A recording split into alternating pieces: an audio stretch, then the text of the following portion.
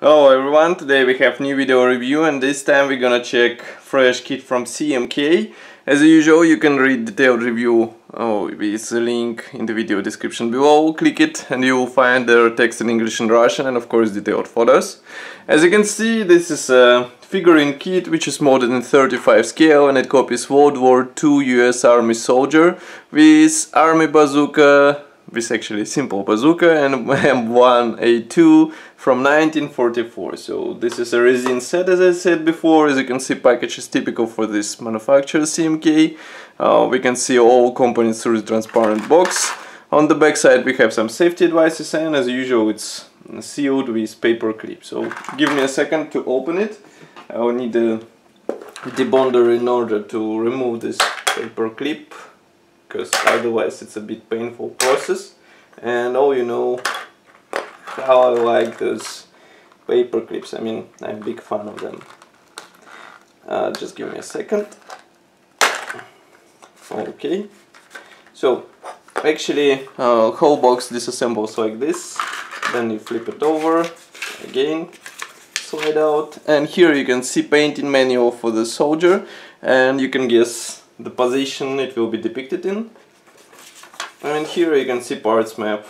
So there are in total 6 parts which should be assembled together. By the way, check here, you have new figurines from CMK, also molded in 35 scale. As for the parts, I want to start with body, which is molded together with legs. I will zoom in. And as you can see, molding quality is really impressive, I would say. Attachment points again to the base are well thought. You can even leave it like this so that you can manipulate it like this while painting. It's quite a nice solution, I would say. Of course, it is easy to notice that hands are molded separately and they're press-shaped. And as you can see, all hands, all palms are actually holding to something. So you won't be able to change it, of course. Then we have head, which is also placed on the separate base. It is molded together with helmet.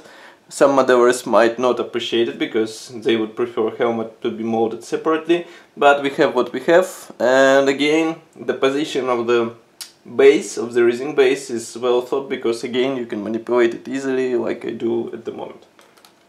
And of course, bazooka. It is molded on the separate resin base and attachment points are quite thin, so there shouldn't be any problem with separating it off the base. As you can see, molding quality is still impressive.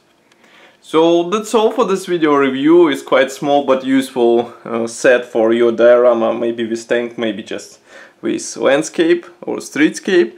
I will be happy to hear your opinion in the comment section below. Write it there, I will discuss it with you, of course. And don't forget to press the like button and subscribe to our YouTube channel. You will help us greatly and I will appreciate it, of course.